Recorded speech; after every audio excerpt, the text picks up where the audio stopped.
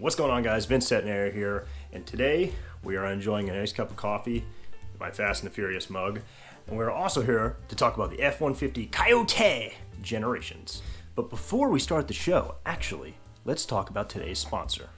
Bubby is a hound. He's 4 years old, and he is the sponsor of today's video. Make sure you give a like in the comments and description for Bubby. Now, the F-150 Coyote, similar to the Mustang GT Coyote, by the way, if you haven't seen that video, link in the description below, but has 4 different generations of the Coyote engine. You got Gen 1, which is 2011 through 2014. You got Gen 2, which is 15 to 17, arguably the best gen by some. And then you got Gen 3, which is 18 to 20, which has been very popular right now. And then last but not least, we have the 21 through the present day F-150s. I know the F-150 for 2024 did just get a little bit of a change, but it's still a Gen 4 Coyote motor. One last disclaimer before we start. I am not an expert, okay? I was a mechanic for 2 years, but that's about it. Okay, I was never a Ford mechanic. I was a Honda technician. I drive GM LS stuff. You know, Anna Banana has a Coyote Gen 3 Mustang, but I only do basic things to it. So take everything I say with a pinch of salt. I'm just a dude on the internet having a good time, wearing a Bucky's Hawaiian shirt, chilling in his video game room, eating my coffee, and I had beans for breakfast. So good thing you guys aren't here. Gen 1 Coyote. We got 360 horsepower, 2011 to 2014, and 380 pound-feet of torque, which was excellent when you want to consider, you know, again, came out in 2011. What was out in 2010? The Mustang GT 3-valve. What did that car make? 315 horsepower. So an F-150 was making more power, baby, more torque, than freaking the Mustang was the previous year, which was really, really impressive. But yeah, regardless, 360 horsepower, 380 pound-feet of torque, 10.5 to 1 compression. This, you know, 2011 F-150 Coyote came out swinging. Let's talk about the Generation 2 F-150 Coyote. So from 15 to 17, we had the Gen 2 F-150. It's still port injection. There's no cylinder deactivation. Everything is driven by timing chains. A couple of the changes included a different intake system and different rods. Those rods are actually a pretty significant upgrade and allow the Coyote, you know, the Gen 2 to hold a lot more power under boost. So pretty much rods, intake, and a couple other very minor changes. But overall, the Gen 2 Coyote was a nice step for the F-150. It was a nice step in the right direction. Gen 3, okay. Why are, you know, the Gen 3 so popular? Well, for a lot of reasons. One, you got the 10-speed, the 10R80, which again, some people argue the 6-speed is stronger. However, the 10-speed, let's say you want to make 700-800 horsepower, the 10-speed shifts really fast, and it really works well. If you're roll racing, the 10-speed is a really good option, and that's why you see, you know, a lot of Mustang GTs with blowers on them beating a lot of other cars, especially if they're manual, especially if they're the older GM automatics. You know, they're just really fast. They shift really fast. They can get a little quirky, but overall, it's a pretty solid transmission. A little bit of a change in horsepower and torque. We got 395 horsepower, 400 pound-feet of torque, and I got my little list here. But essentially, I'm going to go down the list. We have a slight displacement increase, so 4.951 liters to 5.035 liters, so a little bit of change in displacement. The compression was a huge change, and from 10.5 to 1 to 12 to 1. And that is where you're getting a lot of that power from, right? We have a slightly larger bore, so 92.2 millimeters to 93 millimeter bore. And here's the big thing here, right? Still don't have cylinder deactivation, which is great. Still on timing chains, right? Which is very good. You know, metal is generally better than a belt. Even if it's Kevlar, maybe I'm a little biased. However, you had the dual fuel system. So essentially, the Gen 3 Coyote had port and direct injection. Well, what does this mean? Well, this means you could essentially go E85 pretty much right out of the factory. You had to enable it, but once you enable the E85, the fuel system in the F-150 could really support a lot of power, which means you have high compression, you have a very strong engine with strong internals, you have a solid transmission that shifts really fast, you can get four-wheel drive, an awesome fuel system. I may have said that twice, but regardless, coffee.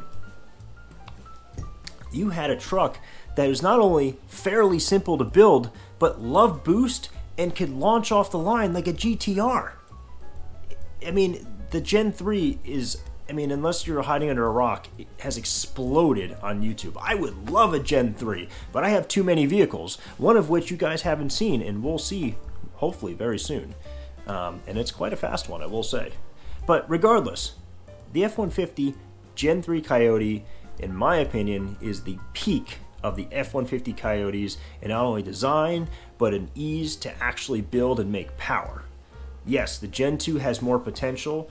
If you really put a lot of money and build it, at least, you know, that's my understanding from, you know, a standpoint of, hey, can it hold the power? I think Gen 2 probably can hold the power more than any of the other Coyote generations, but Gen 3 is really close and is a lot easier to build. So I think as far as, you know, accessibility and building a F-150 Coyote, or yeah, F-150 Gen 3 Coyote, I think that's probably the way to go if you just want to have a nice street truck or something that's super fast, but let's say not like built motor, built trans. If you want to just get something really fast for the street, you know, do a set of oil pump gears, get a really nice blower, maybe do a pulley change, go E85, I think Gen 3 is probably the way to do it. But that's just me, and I'm just the guy. So we covered the Gen 3 Coyote and all the really nice improvements it had and how easy it is to build. Let's cover the Gen 4 Coyote, okay? So in 2024, we currently have the 2021 through 2023 Coyote being tunable, right? The 2024 just came out, and while you can put a Whipple on it, I think that just came out, you can't get a custom tune yet. Now I know different companies, especially I know Lund Racing, I know 5-Star Tuning, OZ, and then I think there's Livernois Motorsports. They all have different tunes for the F-150s for the Gen 4, so it is tunable now, which is nice. You know, truck had a couple changes, right, in that particular motor. First change is horsepower, so 400 horsepower, which is nice, and I believe 410 pound-feet of torque. Got to double check that, but regardless, you know, get a little bit of a power bump, right? A couple of the unpopular decisions that were made with this F-150 were one, cylinder deactivation to save fuel. It's not the same system that GM uses, it's not the same system that Ram uses, because both of those systems are notoriously unreliable. And I love my LS stuff, and I like my Hemi stuff too. But in the trucks, you know, they just had a lot of problems, unfortunately, with cylinder deactivation. So, so far I haven't seen a whole lot of noise regarding, you know, Ford cylinder deactivation. But I wouldn't mind losing that extra mile per gallon to not have it personally. You know, I think less complexity is always better. I don't mind a couple pieces of technology, but I think something like that to save a mile per gallon, it's not really worth it. But I do understand, you know, they are basically having to do that because of the EPA, unfortunately. We'll see. Chevron deference did get reversed though, so maybe we could see maybe that take more of an aggressive trend and we could not have that anymore. I don't know, cross our fingers. But regardless, not to go down that rabbit hole, but you know, regardless of all this, I think the Gen 4 F-150, you know, Coyote is pretty solid. It still has all the things Gen 3 has, but it does have cylinder deactivation. The other thing it adds is a wet Kevlar oil pump belt, essentially, right? It used to be driven with a chain, now it's driven with a belt. You know, Ford has significantly tested this. It's not new technology.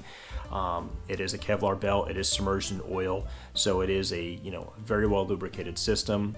I don't think people will have a lot of problems with it in the near term, but I do worry personally about long-term longevity of a belt versus a chain. Even if it's submerged in oil, I'm sure it'll work for quite a long time. You know, I'm sure Ford's tested it. I would rather have a chain. That's just me. To me, the cylinder deactivation, you know, the amount of time it took to get it tuned, which most of them are tunable now, except for the 2024, and you know, the oil pump, essentially Kevlar belt, are some of the reasons that I really think if you want to modify an F-150, really the Gen 2 or Gen 3 to me seems like the way to go. Anyway, overall, the F-150 Coyote platform in a nutshell is a very good platform, no matter which generation you get, from Gen 1 all the way to Gen 4. You know, all the F-150s with the V8 are good in my book, And I hope you guys learned a little something today from, again, the overview of the Generation 1, 2, 3, and 4 F-150 Coyote. And I hope you guys had a great holiday, 4th of July. Stay tuned for some more videos soon, and I'll see you in the next one. Take care.